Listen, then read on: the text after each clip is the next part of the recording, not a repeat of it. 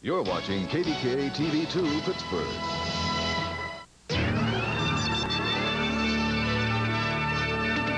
Evening Magazine.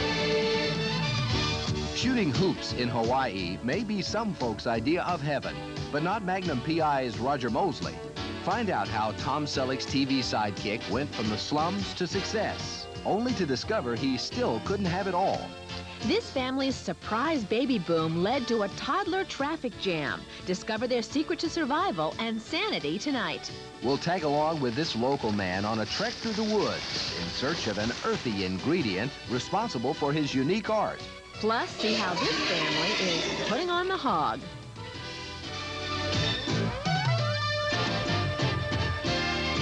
Good evening, everybody, and welcome to this special Arbor Day edition of the show. Tonight we are celebrating the occasion in a place that is always green, the PPG Winter Garden. I'm John Burnett. And I'm Liz Miles. And did you know that it was 101 years ago that we first celebrated Arbor Day in this country? And not only that, I can tell you that this city has 1/3 more trees per capita than any other city in the country. Wow. Yes.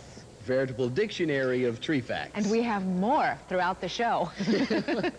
And we will tell you more. But right now, if you will, imagine having a job that paid you a 6-figure salary to live in Hawaii and required you to work only 8 months out of the year. Sounds like heaven to most of us, but to Roger Mosley, who plays the role of TC on TV's Magnum PI, it's a bit of a bore. Here's evening's Pam Moore with the unbelievable story.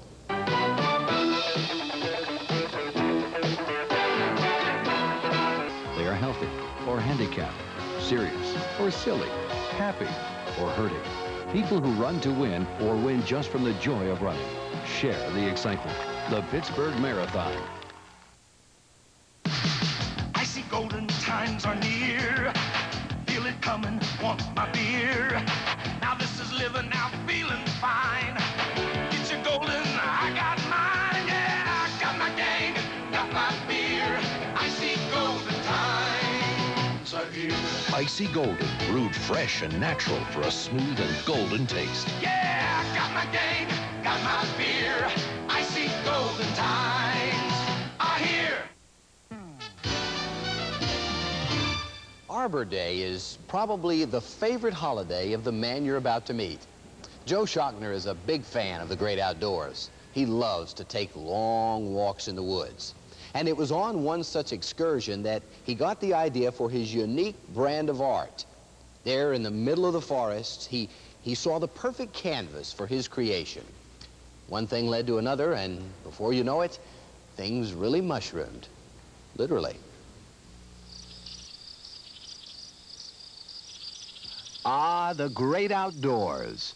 What better working conditions could one ask for, with blue sky above and crisp forest foliage crunching underfoot?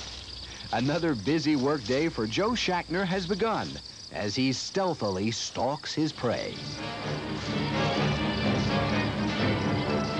I basically look for one about the size of a grapefruit, and that they have a nice smooth face. At last, Joe spies his goal, growing on the side of a fallen tree. It is a mushroom. Tree fungus, bacteria, spore, call it what you will. To Joe, the face of this fungus provides the perfect canvas for an earthy craft he calls mushroom art. With the careful precision of a surgeon, Joe pries the mushroom from the tree.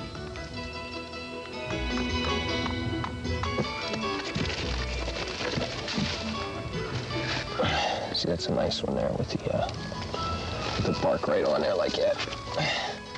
Once Joe has collected a goodly amount of toadstools, he wraps them in newspapers and stashes them carefully in his backpack for the trek home.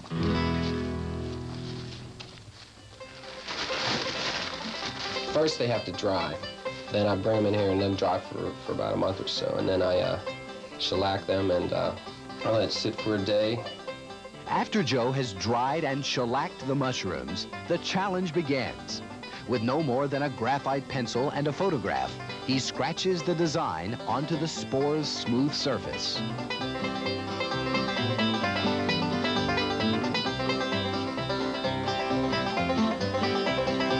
after the image is made into the piece, I take the wood burner and I burn the picture in further. Of course, Joe doesn't stop there. Over the past 3 years, he's developed different techniques for his mushroom art.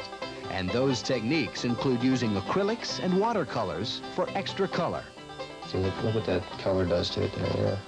It usually takes anywhere from a couple of hours to a couple of days to complete one of these masterpieces. They cost anywhere from $10 to $200. And those sales can be sporadic. They do manage to sell whenever Joe needs some quick cash. Hence their nickname of Magic Mushrooms. Finally, Joe etches in his trademark signature of Seppi, which means Joe in German. I like going out in the woods and finding them. You're out in the woods, then you bring them in here and you use your artistic talents also in it. Turn into a nice little business.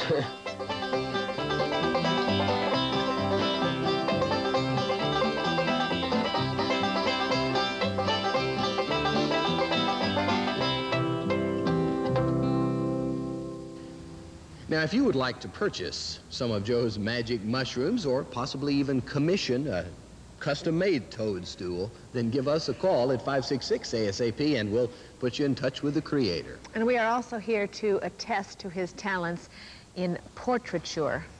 Highly skilled artist. That's right. Look at these two guys. What do you think? My only problem is I'm a little concave. Yeah, you well, know, that's the... I don't think concave is my best angle. No, but that's the nature of the canvas. Well, there, that's true. Maybe these guys could host the show come Monday. We will treasure these. Yes, we They're will. They're very nice. Thank you, Joe. He is a talented guy, and he even has hopes, he says, of getting national distribution for some of his art, and we wish him a lot of luck. And next up, we'll meet one of the country's most dazzling debutantes. Stay tuned.